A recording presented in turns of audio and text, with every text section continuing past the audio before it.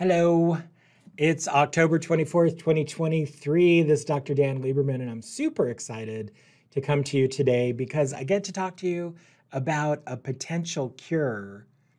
Not just a potential cure, which would be good enough, but a potential cure for a really nasty disease for which up till now, we've had almost no treatment. I mean, this is like a serious, great development. First reported in Nature Medicine, an extremely prominent journal, great journal. I mean, honestly, the very top tier. So hopefully reliable and super interesting. It's a study out of Russia. Hang on, and I'll tell you more about it.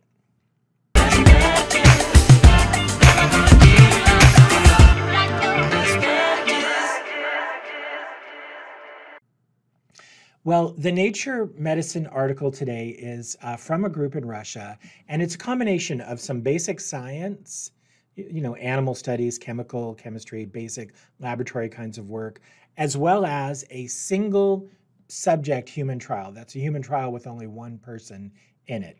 Probably not how we do it here in the US, but maybe that's how they roll in Russia. Anyway, fascinating stuff. Let's start with the disease. It's ankylosing spondylitis. Ankylosing spondylitis is this really bizarre condition. We've known for a long time the genetics of it. It's linked to a mutation on this HLA-B27. And this allele, this gene, encodes for something we've known for a long time that ultimately goes wrong and leads to a condition of arthritis. But it's a weird arthritis. It's an arthritis where ankylosis, the automatic fusion together of the entire spine.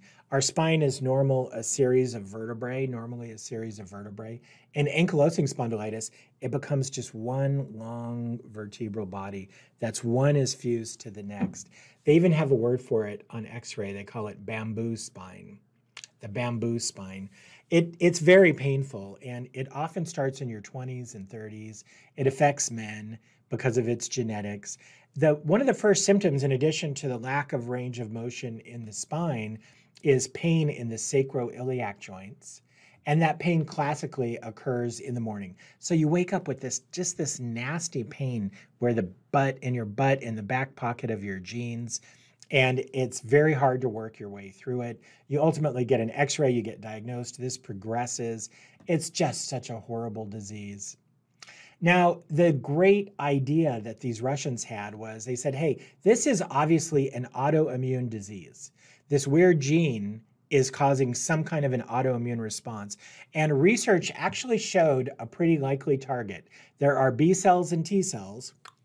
These are part of our immune system, which target a very specific antigen. And there was a lot of suspicion on the part of the researchers that this was the cause of ankylosing spondylitis. So they did something that was super clever. They infused an immunoglobulin that went after those abnormal cells. Very clever. So the idea is you infuse an immune agent, which is going to attack the body's cells that are attacking the body that is causing the arthritis. You with me? I know it's like a big double negative, but so they did one infusion and they were able to knock out these bad cells in those monkeys for a period of 3 to 4 months. They treated a single human being. Now, this guy, when he started treatment, was about 56, 57 years old. He'd had ankylosing spondylitis since his 20s.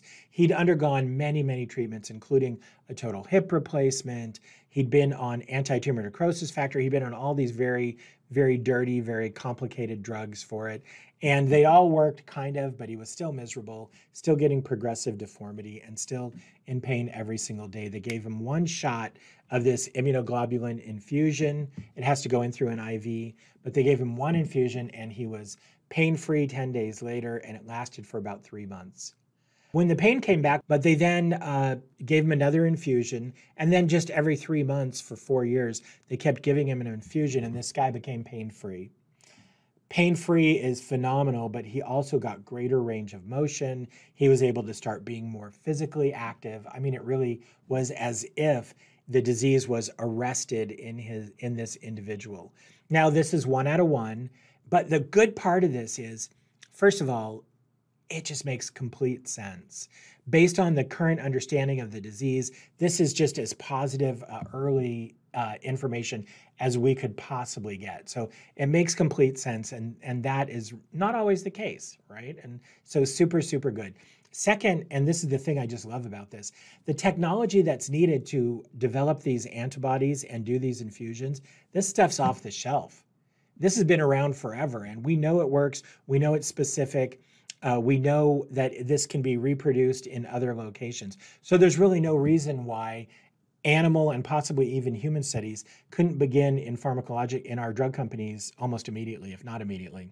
So people, this is just great news. I can tell you as a doctor, whenever you have to tell somebody they have a disease for which there's really very little treatment, it's heartbreaking. It's obviously life-changing for them, and that's horrible.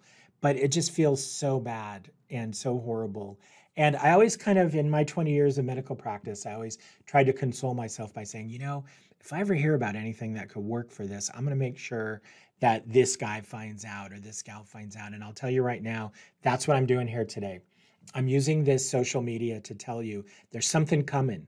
I'm extremely excited about this. It's not available today, but you need to pay attention. You need to look for trials. You need to talk to your rheumatologist about it. Check out my website, bestpracticehealth.tv.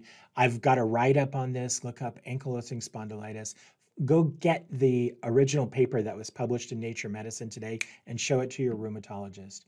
We need to get people treated and cause as much of a ruckus as we can to get this treatment out of there.